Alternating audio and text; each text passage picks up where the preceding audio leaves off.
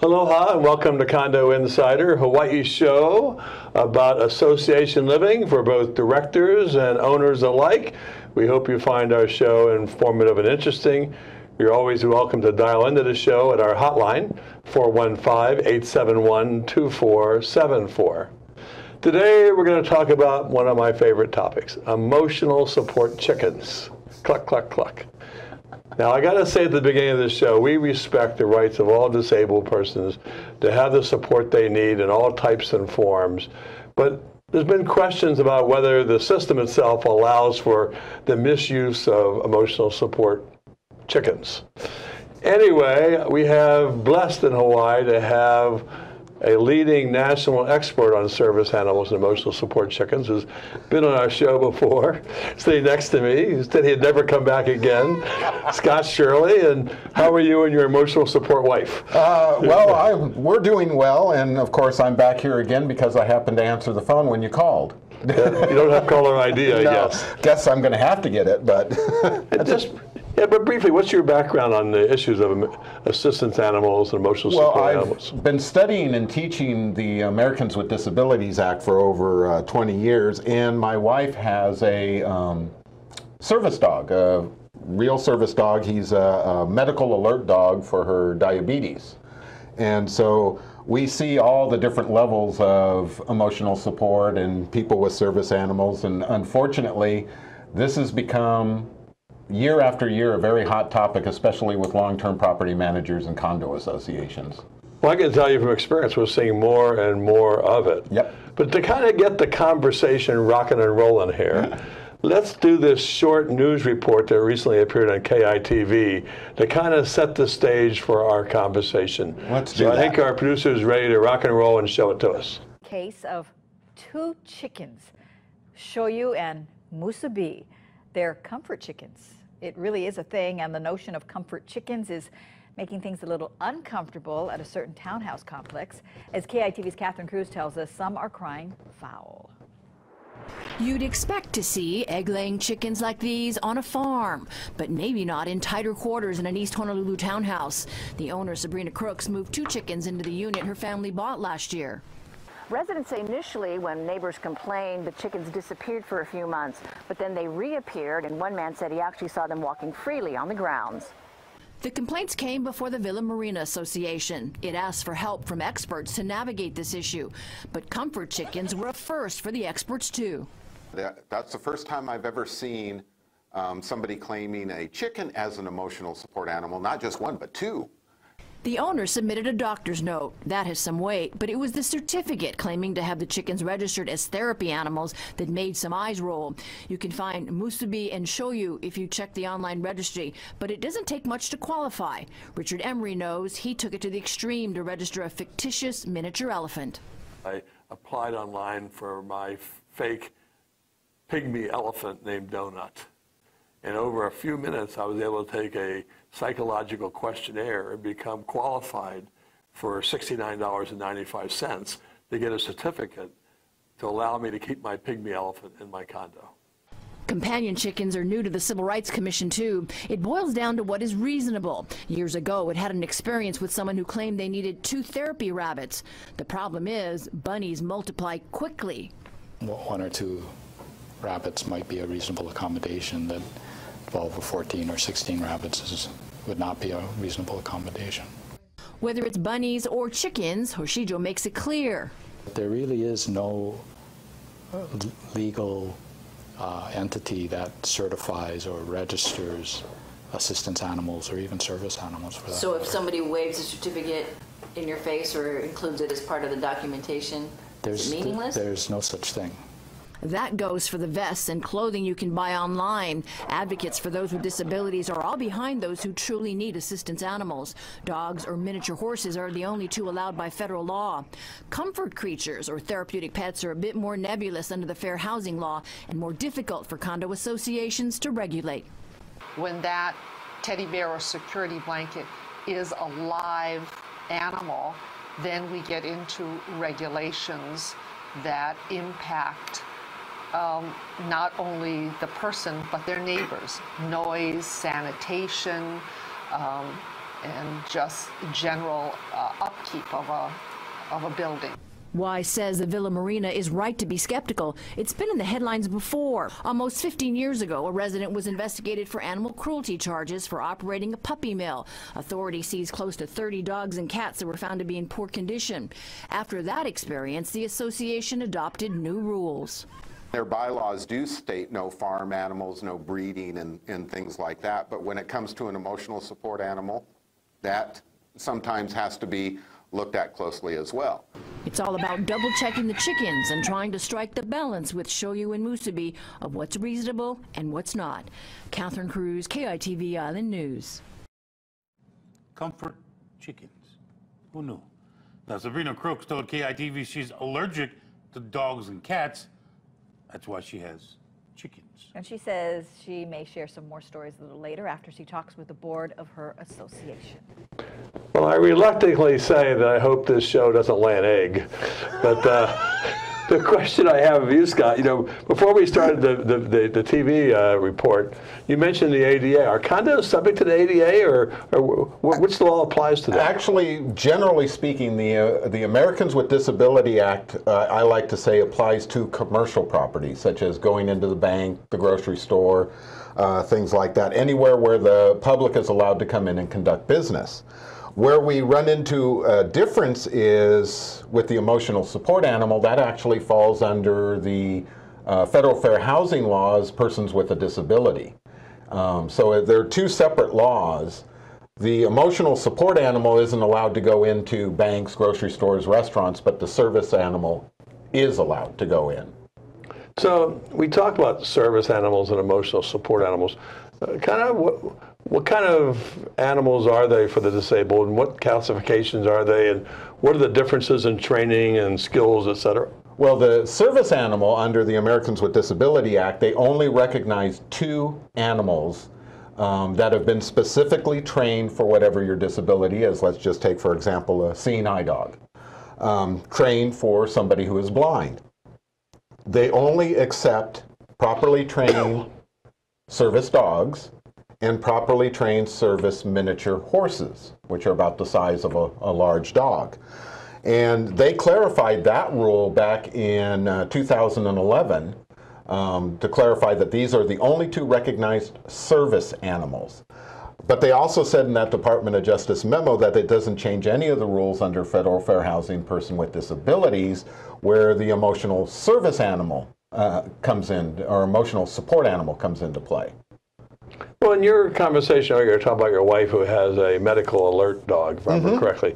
So there's not all dogs are trained. Some of them have, or some animals have, like a natural ability to assist where you don't, I doubt that the dog that handles your wife was trained to, for that. They just have that ability? Would that well, some fair? do. Let's take somebody who's epileptic, for example. They have service dogs that are seizure alert dogs. They pretty much are not entirely sure how the animal knows that a seizure is coming 20 or 30 minutes. In the last several years, they've learned that, like in my wife's instance, the diabetic dog, they can actually train because they see the sense of smell. When your blood sugar drops too low, and that's what he's watching out for on my wife, you give off a scent that's similar to acetone that you and I can't smell, but the dog can. And then if your blood sugar is going up too high, it's sort of like bubble gum or cotton candy. And again, the dog smells it, but we don't. So they can train on that. It was actually within the last couple of days on one of the news channels, a very interesting report about a high school student, I believe, who has a diabetes alert dog and takes it to class, and the education they did with the other students in the class to help them understand its purpose. But it was very valuable to help that nice young child from having a diabetes event that would require him to go to the hospital. Well, in our situation, we can take her dog, which is actually a large Chihuahua. We can take him anywhere we want to. We normally don't, because generally speaking, his services really come into play while my wife's asleep. He'll wake her up if her blood sugar drops too low so she doesn't slip into a diabetic coma. So you very rarely would ever see us taking him to the restaurant, grocery store. We don't try to take advantage of the situation. We'll take him out from time to keep him people socialized, but other than that, generally it's when she's sleeping that he does his services. But the one thing, we call it an emotional support animal. Yes. And people think, oh, they're grieving, or they just want the comfort of a pet. You know, can they just have that, or do they have to have a disability? Well, according to the federal fair housing laws, it has to deal with a disability. Just because, let's say, you don't like going outside and being with people would not necessarily mean you're entitled to an emotional support animal. It is proven that having an animal that you can take care of and sit and pet and talk to helps with blood pressure, depression, and things like that. The sad thing is it's you and I have talked about this many times, and even legislatively, is people are taking advantage of the gray areas that are in the rules in regards to these animals. So they're trying, and some people, again, recognizing we all have admitted we want the disabled to have everything to make their life better. There may be people taking advantage of it because the questions you can ask, the things you can do are very narrow with respect to what that's all about. And even under Hawaii statute, you need to provide, let's say, to a landlord or a condo association that doesn't allow pets, a letter from a medical professional. And you and I have seen some of those letters from the medical professional, basically said this person's disabled and needs this animal. Now, does that medical professional have to be a doctor? Yeah, it'd be a doctor, a psychiatrist, a psychologist, it could be a VA nurse, and even a social worker has the ability to generate that letter. So it's not just a doctor. Do they have to be in Hawaii, or can it be a Colorado doctor? Well, you and I have seen a number from Colorado, but it could be from any state. One of the important things is, especially for boards and property managers, is you do have the right to call the doctor. Not to find out what the disability is, which you're not allowed to ask, but you can verify that the doctor actually wrote that letter, because forgeries do make their way around. So for an owner who had a disability, who had an emotional support animal, they basically need to have a doctor's or social workers or the appropriate person's written note saying that this person qualifies, to, in my opinion, qualifies to have an emotional support animal. Yes. And what can the board ask? What questions can they ask? Well, they can't ask very much because of the disability rights. And in actuality, the way the law is written, you say you have the animal, don't even have to put your request in writing. You can just ask. And however, though, if you ask, the board can hand you a document or a form that says, please have your medical professional fill this out. And so that they have proper verification. Well, I have a lot more questions with regard to questions they can ask and more about this program. But at this moment, we're going to take a short break, and we'll be right back with Condo Insider in a moment. Living in this crazy world, so caught up in the confusion, nothing is making sense for me and you. Maybe we can find a way, there's got to be solution, how to make a brighter day. What do? We've got to give a little love, have a little hope, make this world a little better, try a little more, harder than before. Aloha, and again, welcome back to Condo Insider. We're sitting here talking about specifically emotional support chickens, but in general, the issues on service animals and emotional support animals. And we were talking about the kind of questions boards can ask, and Scott Sherley, my guest, was explaining there's very little can they do. But let me just ask this question. There's an awful lot of people going online, and I gave the story of my pygmy elephant on the news report, just applying, and it's rather simple to get an online certificate and be declared to have a disability without even ever seeing a doctor or a provider. Is this right? You know, this is something that's gotten, I think, worse over the last couple of years. Just in our company alone, we've seen 4 different condo associations having to deal with this, and all 4 of the instances, the letter and certificate came from the same provider out of Colorado, where they just went online, answered a few questions, and got a certificate in the mail or emailed to them. And in some cases, they actually, like the example of the 2 chickens there, it actually said on their certificate that they were service animals, when in fact they are not service animals. No, they can't be, because they aren't trained for a specific task. How about the fact, in theory, I guess, I don't know much about this, but in theory you have chickens. They're kind of like barnyard animals to me.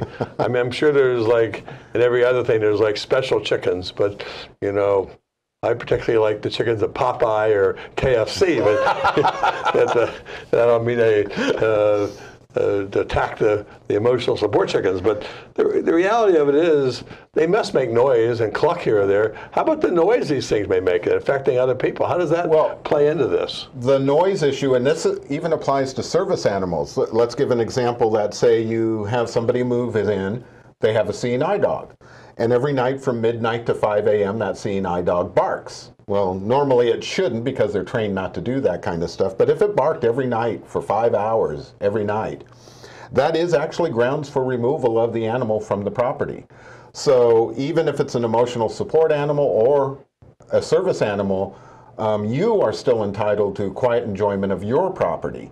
So if they're causing noise or other hazards, that is grounds for removal. Let's say they have we've seen many lately of a pit bull being a emotional support animal or a service animal.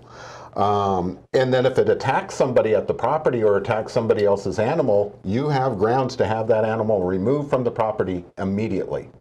How about the fact, again, picking on the chickens, the owner takes them out and lets them run around the yard, just lets them run around. They may be supervising them, but they're not on a leash or tethered in any way. Do they have that right? Because that somewhat interferes with the rights of people to live there. You are absolutely correct. That is not right. Actually, the animal, the way the laws are set up is the animal, both service and emotional support, must be in control of the handler at all times. We also have leash laws in Hawaii, licensing laws in Hawaii, and those still have to be abided by, no matter what the animal, whether it's service, emotional support, still has to abide by other what they call reasonable rules. So having the chickens running loose also puts in jeopardy that they might end up at KFC. You know, not just. I guess, you know, the issue to me is that, you know, people have a right to quiet enjoyment of their homes. Yes.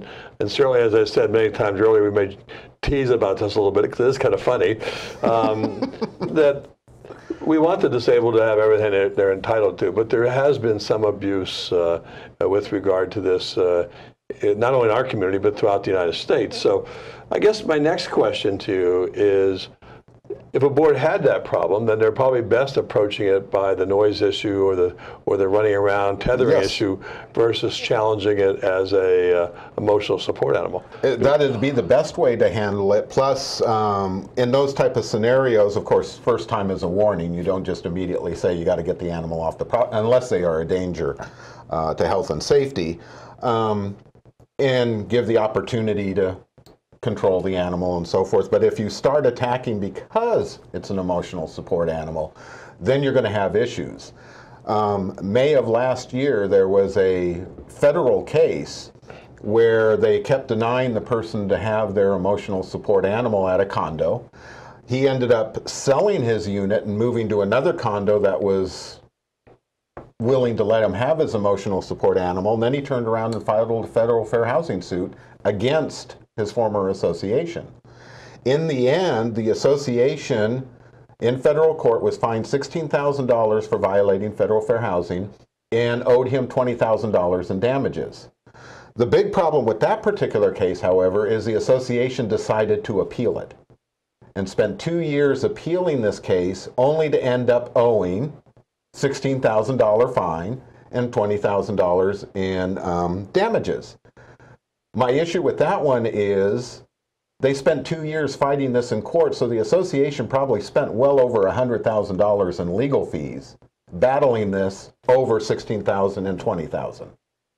Well, if they just allowed them to have it in the first place, it would have been an issue. But exactly. The problem is, again, because the boards have limited rights to ask questions, that probably the best advice is when they have the issues, consult with their attorney. And you betcha. They may not get the perfect result they want, but the attitude is that penny wise, pound foolish, right? With Yeah. how you deal with these kind of issues.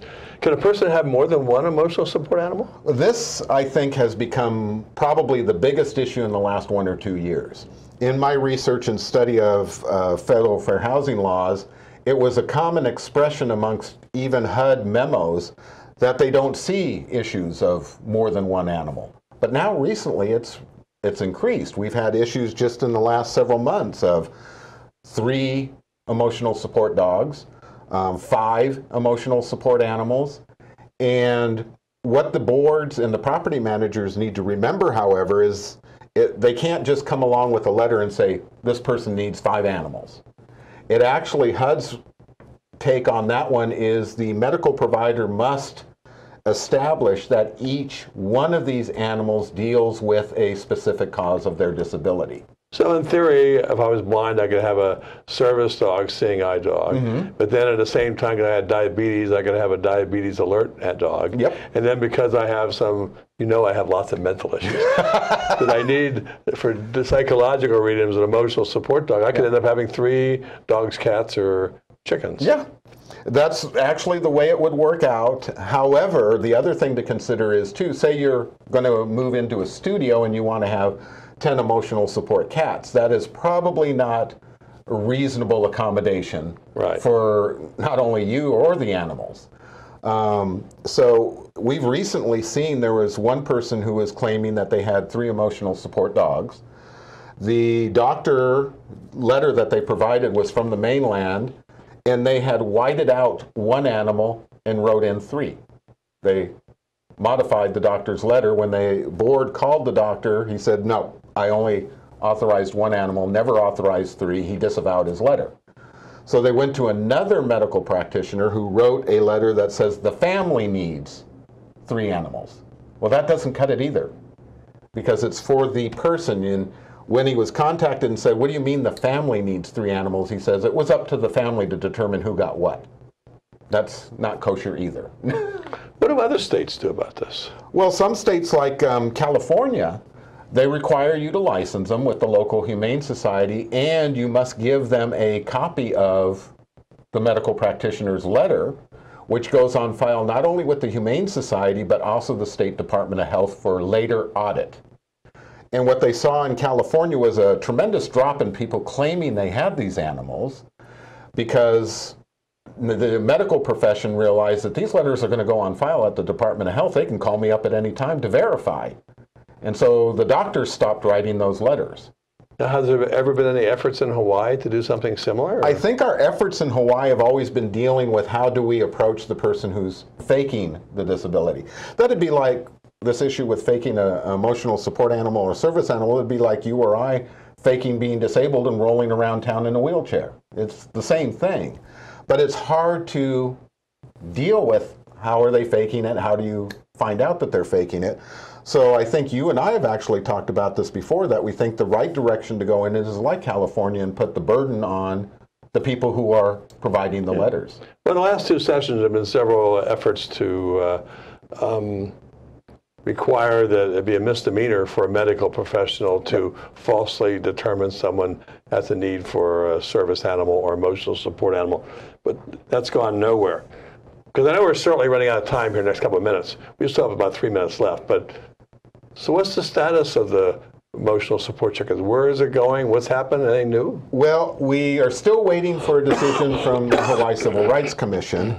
I was working very closely with who you saw on the news segment with Francine Y of the Disability Communications Board at the Department of Health, and she contacted the Hawaii Civil Rights Commission because she's never dealt with a chicken issue, let alone 2. And the Hawaii Civil Rights Commission has never dealt with this either, at least in the state of Hawaii. So we're still waiting for word on that. But, I continue to research and look at what happens at other states. And of course, chickens are used as therapy animals, especially for autistic children. So there could be the argument that, yes, they could be an emotional support animal, even though they're deemed a farm animal. But if you wanted to bring your cow, your horse, or something to that as a emotional support animal, that would not be a reasonable accommodation. What if the bylaws, for example, say you can't have farmyard animals in your unit? Is a chicken a farmyard animal or not? In this case, we're still waiting to hear, but if they determine that it's okay to have them as an emotional support animal, that would override the farm animal scenario. Just like some bylaws may indicate we do allow dogs, but not these particular breeds.